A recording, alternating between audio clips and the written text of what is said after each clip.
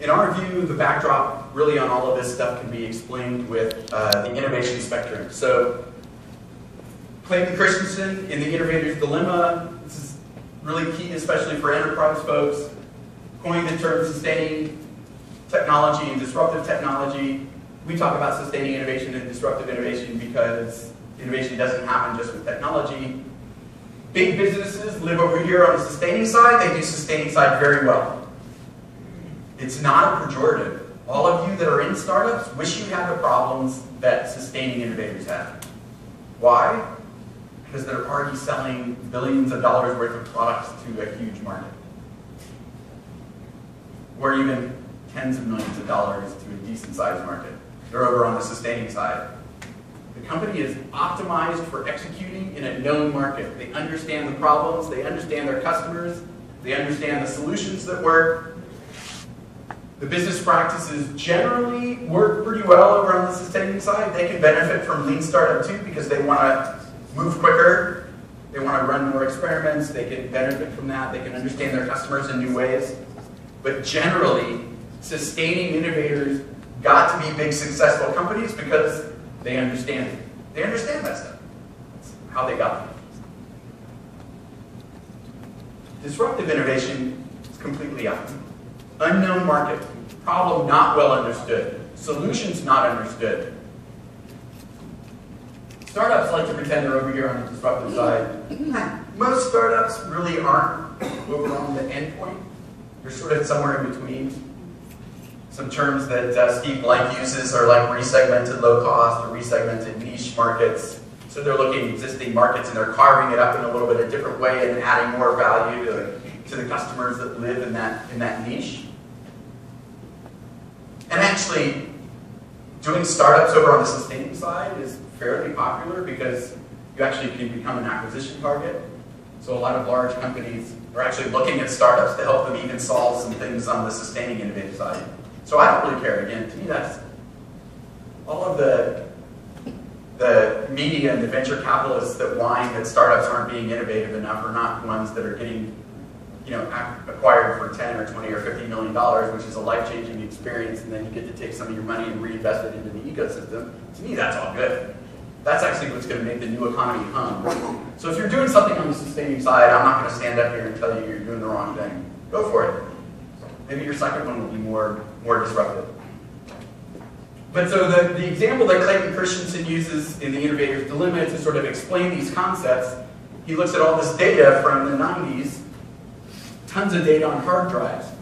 So back then, in the 90s, you had 5.25-inch hard drives. Pretty darn monster hard drives that held only 10 megabytes of data. It's pretty crazy to think back then, right? 10 megabytes of data, and they sold thousands of these things to large companies that were implementing their servers and their workstations and all these things. So if you run the business unit that's in charge of hard drives, you talk to the scientists or some of your technologists, and they say, listen, I think that we can double the capacity of these hard drives. We've got this new technology, and I think we can put it in that same form factor, and we can double the capacity. And the business unit guy's going, all right, well, so what's going to be my return on investment?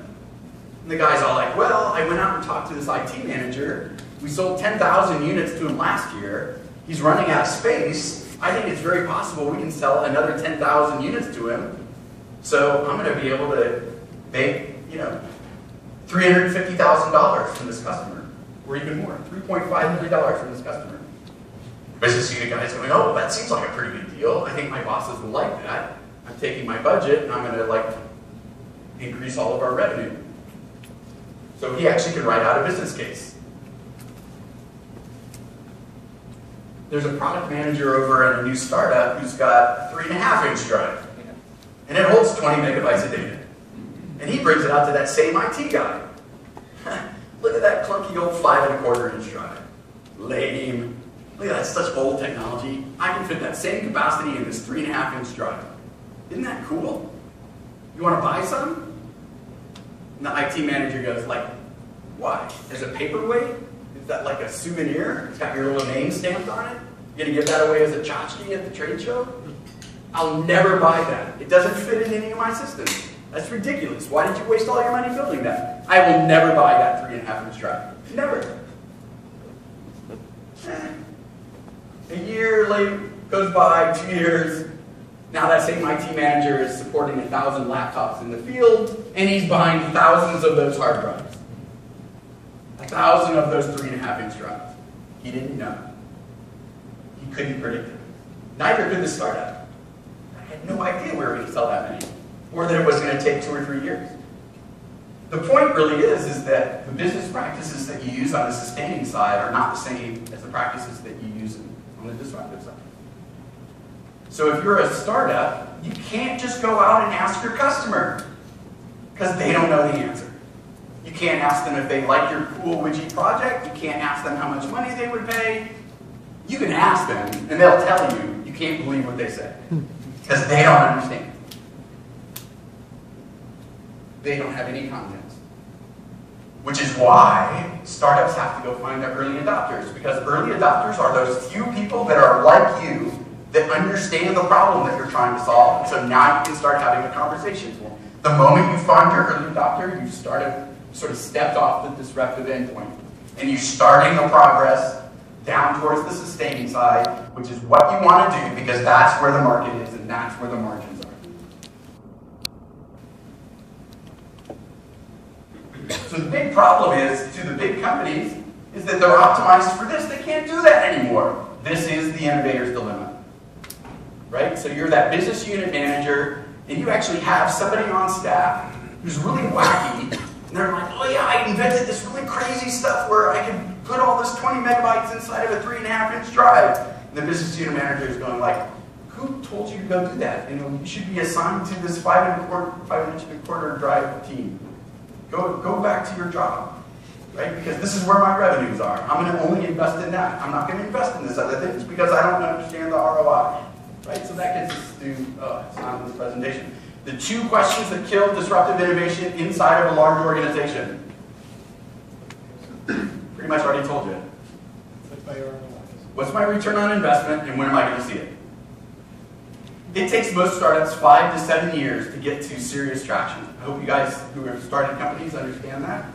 You're just at the beginning of a long slog. But most enterprises, if you tell them it's going to take 5 years for them to get return on their investment, they're just like, there's no way. But of course the concern is, wow.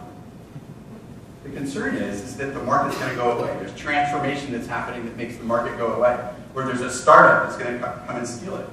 So the real dilemma is, how do you convince these managers that they need to invest some of their money into these crazy experiments, so that hopefully they can get some big wins that are inside the organization. So how do you get that sort of transformation from your bosses? If they don't already get it, I would just buy them Eric Ries's book. That's like, and maybe that works. And if that works, then you can call me and I'll try to train them how to do it. The other thing is, though, if you're an innovator, if you're an entrepreneur inside of a large organization, go find the other people that are like you. They actually already exist. They really do. And do as a project, run a meetup that's inside your organization where you bring together the people that are acting entrepreneurial or that want to act entrepreneurial. It's the same sort of thing as creating a startup ecosystem, but you're creating it inside your organization. And then do a hackathon. I'm serious. Just do a startup weekend inside your own company, inviting the people that are entrepreneurial into your organization. And what you'll get, if you do that a few times, is you'll get these cool ideas, and then if you sort of incubate on your own these cool little ideas to the point that you can actually start showing some traction, maybe some savings, maybe some customer engagement.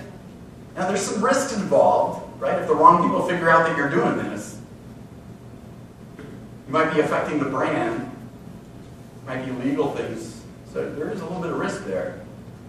And we actually help companies mitigate those risks, but the leading organizations, I think, start by, there's design thinkers that are already inside the organization that are doing some of this stuff, where there's agile programmers inside the organization, and they're already doing kind of this stuff. And you start bringing these people together, and you can start generating a little bit of momentum inside of this large enterprise.